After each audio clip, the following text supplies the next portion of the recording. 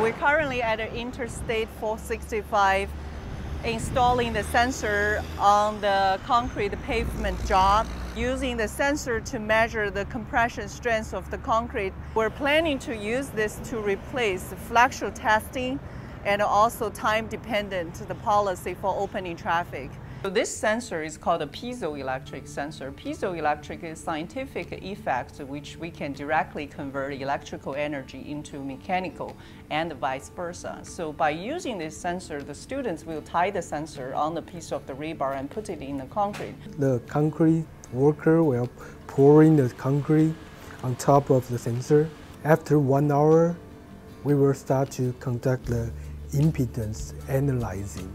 When the concrete starts to, we call hydration, so the water will react with the cementitious material and the grain size will getting larger and larger and concrete will getting harder.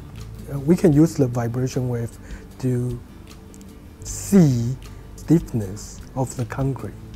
By measuring the force over the velocity, which we call mechanical impedance, we can understand the strength of the concrete at a certain time. So in this way, what we did is we directly measure electrical signal rather than heavily conventional mechanical data. And every single hour, we take a measurement until 12 hours.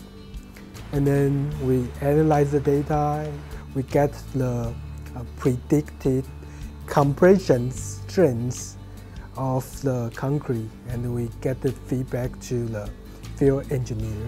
Because of faster tracking construction schedule, concrete often exposed to the traffic too early, so which caused what we call premature failure. So therefore, we have to frequently repair the concrete. We're gathering this data, and then we try to make suggestions to the DOT and to help them to understand when will be the best time for the traffic opening, and hopefully we can change the current policy and then can benefit our taxpayers from the cost and the traffic scheduling standpoint.